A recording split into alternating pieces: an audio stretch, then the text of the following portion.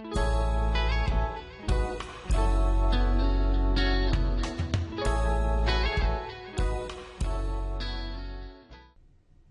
question number 5, a drug is ordered to infuse at 6 micrograms per kilogram per hour. Your patient weighs 80 kilograms. Using microdrip tubing and a supply of 10 milligrams in 250 milliliters, how many drops per minute will the patient receive? So my toolbox will be my order for 6 micrograms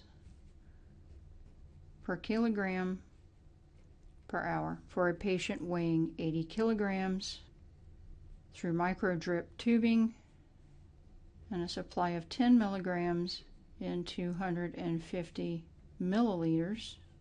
What is the drop per minute flow rate? To begin,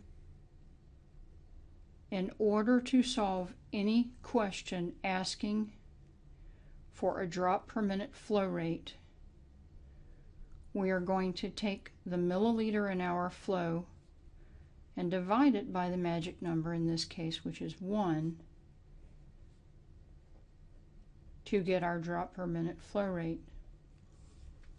Going back up to our problem, you'll notice that the order is for micrograms, but our supply is in milligrams.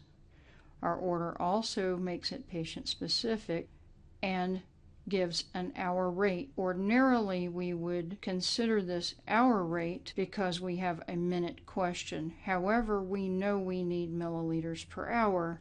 To calculate this dose, I'm going to take the 6 micrograms and multiply it by the 80 kilogram weight, which will give me 480 micrograms per hour. Because my supply comes in milligrams, I'm going to convert my micrograms to milligrams, which would be 0.48 milligrams per hour. Now that I know the milligram per hour amount of drug needed, I can solve for the volume per hour to give that. So my third step will be taking 10 milligrams in 250 milliliters, knowing I need 0.48 milligrams per hour, how many milliliters per hour will give me this? To finish this question,